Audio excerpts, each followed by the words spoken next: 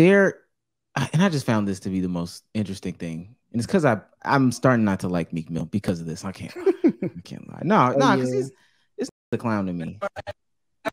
So backstory before I play it out. Meek Mill is at a sneaker convention, and there is a reseller that he's there, and he's trying to convince him that his prices are higher or too high for what he's selling his goods for. Meek Mill looks skinny here. That's a little weight. Buy these from the store for the regular price. Why would I buy them here for 500 and give you a free commercial? That's a bad move. I gotta teach you how to hustle. You want the 500? So look, you want to give me I could buy these from the store right now for 300. You want 500? That's a bad move. I'm gonna buy them from you, but that's a bad sell. You gotta come down. You're supposed to give it to Meek Mill for the low, get the commercial. Boom, I might come back and buy more. You know? Where my other sneak at? 500. So I might now I'm gonna go to the next table. I might spend $5. You gotta think. Oh, okay, all right. You gotta track. Okay, all right. All right, I'm about to spend it. I'm wishing you I'm about to spend it now. So, essentially, like I said, what happened? He went to the reseller, told him that they're selling it for a lesser price there at other places. You should be selling it for a cheaper price, basically because I'm Meek Mill and you could do a commercial. Now, at the same sneaker convention, Jim Jones is seen with a guy. You heard? I want a man from Cola Kicks. His name is Well. He also from Queens. Queens get the money. You heard? He gifted me these Travis Scotts. They are official. So this guy gifts him Travis ones. Mm-hmm. Travis ones are $1,600 on GOAT. How much? $1,600 on GOAT. It depends on the size. 17 as you get higher, 16, 1700. But gifted him these shoes in order to do that little 2-second promo about that. Mm-hmm. Especially because we're all content creators up here. I want to know, are you doing free work for your favorite rapper or whoever? I'm not doing free shit for Meek Mill, nigga, in 2023. But nah, that fuck that nigga Meek. I ain't gonna lie. What are we talking about? I think from the content creator standpoint, especially the guy who gave it to him for free, dependent. What was this in New York? Like, I'm trying to figure out where was this at. Do you guys know where the sneaker con was? This was a sneaker con. This wasn't a sneaker con. It was a Got Soul. This was in New York. New York Got Soul. Okay, so it was in New York. Jim Jones is from New York, so that's a potential. What? Why you keep making? No, go ahead, because. Okay, so like I was saying, that was a potential hit for him. Whether he wants to interview him, he might have him come in the store later. That's gonna bring more of a crowd in for him. The other guy who sold them for 500 probably is not even from New York. He probably don't really care for Meek Mill. May not even see him again if he is from New York.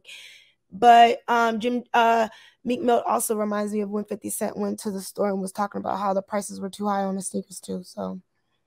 Man, you cannot pay your bills on exposure. I mean, but you don't know. About. At the end of the day, we don't know what the deal was. Like, nigga, like they could have, like Jim. If he's from Queens, Jim Jones is from Queens too, right? He gives Jim Jones always these people like, bro. Little Baby opened up a fish shop. People are gonna go to it. Like Jim Jones gets a sneaker from a store, they're going, bro. It happens. Like that $1,500, he's gonna gain that over in that video. First of all, Jim Jones is from the Bronx, but go ahead, Damo. So the Jim Jones clip, was that not in the dude's store, or was that? No, that was at the convention. The same event. Yeah, I mean that nigga just liked Jim Jones, and that nigga didn't like Meek Mill. It's that simple to me. I mean, even if you say, because again, we can play the long game all we want. We can say that, oh, Jim Jones could go to the store, do this, and then people could come in here and act like you want to buy it. First of all, the sneaker game isn't set up like that. That's not how this industry specifically works. 1. 2, the idea of doing things for exposure is the same reason why Meek Mill's first deal, he got screwed over. That's the reason why Jim Jones's first deal, he got screwed over. That's the reason why Jim Jones feels like he got screwed over for True Religion. That's the reason why Jim Jones feels like he got screwed over on the what show were they on? Him and his wife? Love and Hip Hop? Yeah, Love and we'll Hip-Hop. call it Love and Hip Hop. I think no, it was Love and Hip Hop. It was Love and Hip Hop. Okay. That's the reason why he got screwed over on Love and Hip Hop. And now he's trying to pay it forward by screwing over some small time person. That's the way that I personally think. But do you believe in the saying the first one over the hill gets the lashes? Do you believe in that?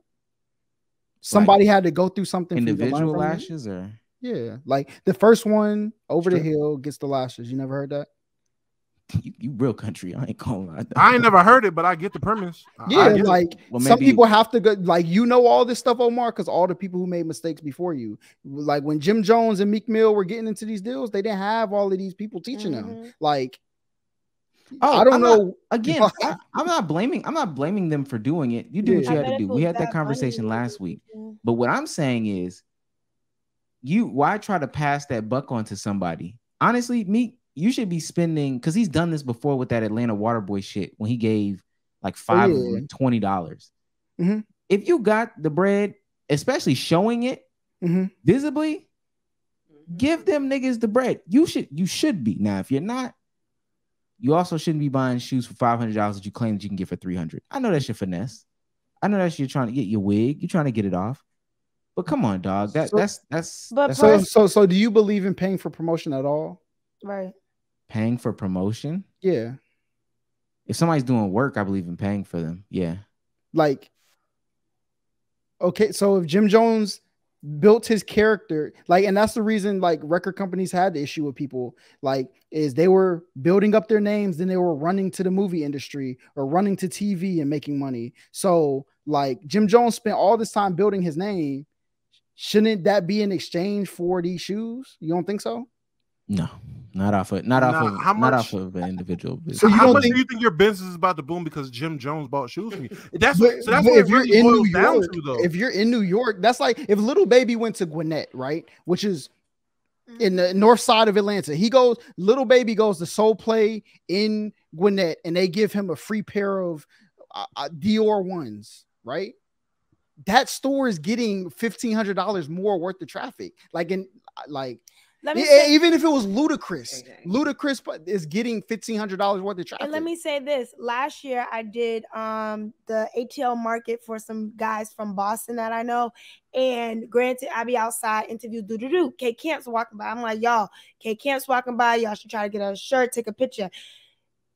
I bet you, which I already know, once they took that picture, because I was running their social media account, once they took that picture with K Camp and posted it, half of Boston was writing them, yo, good shit, da-da-da. Now people are putting eyes on their work because they never seen that before. They from Boston. We don't get celebrities in Boston. So even to think like, wow, K Camp had my shirt on, to Boston, it's like, exactly. Oh, snap, this is dope. Y'all are moving, y'all are grooving.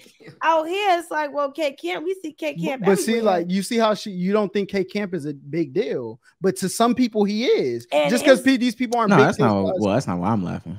I'm about to say, that's why he was laughing, because it's K Camp. Yeah, exactly. But see, that's a hell of an artist. Yeah, we watched him live. K Camp just sold out. You can say what it is, but independly sold out, like main stage. Exactly. He's not even signed to a label right now. K Camp, please, I'll take it. Hold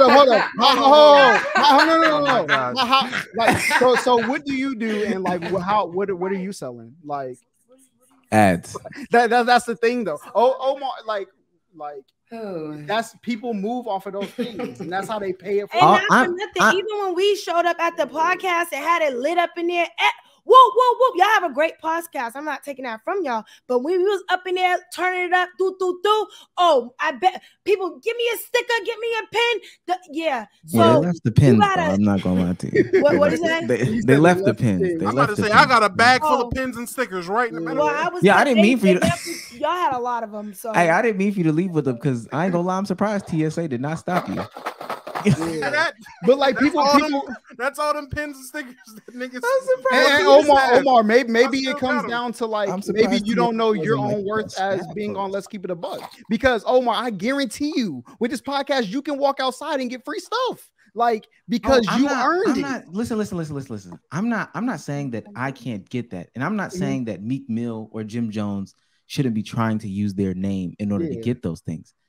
I personally feel like as an individual, the idea of trying to pay your bills based off of exposure in this specific manner is backwards thinking, because somebody out there is willing to do both. I had that. I think I had that conversation. I think I had this conversation with you. There was a time I was dealing with Snipe, who was going from store to store trying to, get some stuff set up.